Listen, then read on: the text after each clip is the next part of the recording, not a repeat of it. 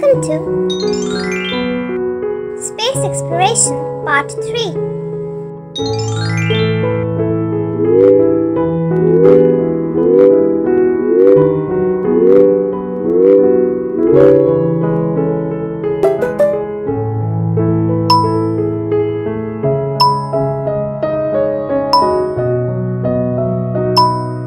Oh, hello there.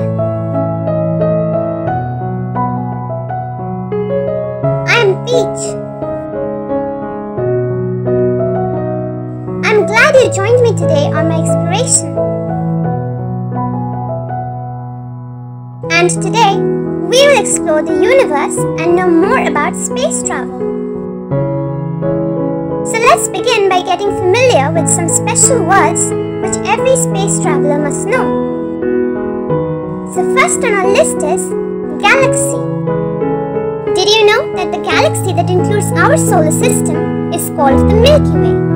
The closest galaxy to the Milky Way is Andromeda, which is around 2.6 million light years away from us. Next we have telescope. The first telescopes were made using glass lenses and were used by sea merchants and the military. Then of course there's the rocket. Do you know when the first rocket was invented? Well, the first rocket was invented in China around 1100 AD, but the first rocket in space was launched by Germany in 1942. Then we have astronaut. Do you know an interesting fact about astronauts? Well, astronauts can grow up to 3% taller while spending time in microgravity. When the astronauts return to Earth, their height returns to normal after a few months. Then there's the space station. The International Space Station is 357 feet long from end to end, and that's about the same size as a football pitch. It flies around the world every 90 minutes, traveling at 5 miles per second. Another important word for a space traveler is the satellite dish. Did you know that Taylor Howard designed the first satellite dish back in 1976 for personal use? And satellites travel at 18,000 miles per hour. Then there's the comet.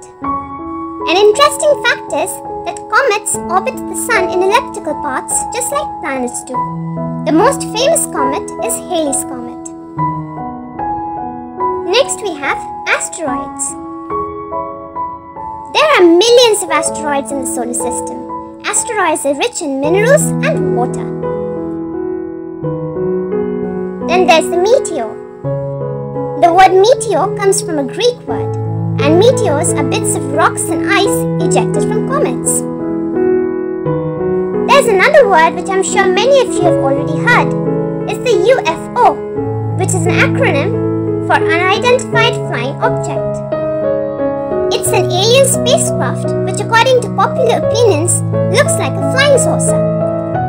One pilot claims to have seen a UFO traveling at 1400 miles per hour. And that brings us to the end of our exploration for the day.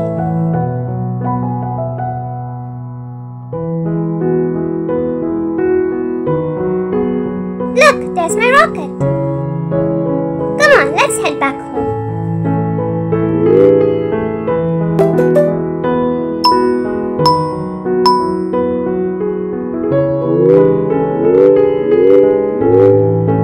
I landed back on our beautiful planet. But I'll be back soon with a brand new adventure. In the meantime, join me on my other space adventures and check out the videos of my space exploration series. You will find the links in the description box below. Bye bye for now. See you soon. And if you like our videos, don't forget to like, share and subscribe to our channel, Peach Peanut